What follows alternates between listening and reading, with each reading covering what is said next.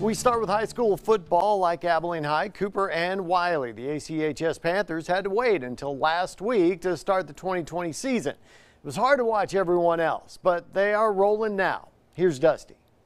The long wait is finally over for the Abilene Christian Panthers. It was amazing. I love football so much. I was so excited to just be able to play, and it finally hit someone else that's not on my team, because after a while you just get kind of tired and bored of their old repetition, but it was great to just be able to hit someone that's not on your team. After having their season delayed a month with Abilene High, Cooper, and Wiley, the Panthers found themselves in a very awkward situation in order to prepare for the season. Just practicing it against each other every day, and no scrimmages, no pre-district games. It's been a little difficult not having any scrimmages or anything before we had an official game.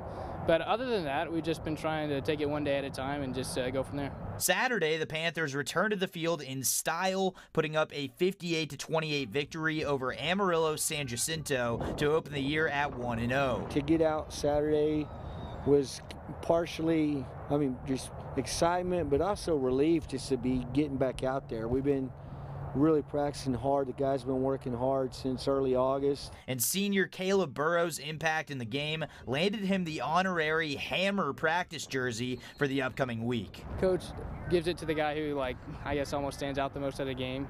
I wouldn't say I particularly stand out more than anybody else, but it's usually up to him, though. And Burrow believes his team will continue to do damage week in, week out, all season long. I love being the leader of this team. I love this team. I die for this team.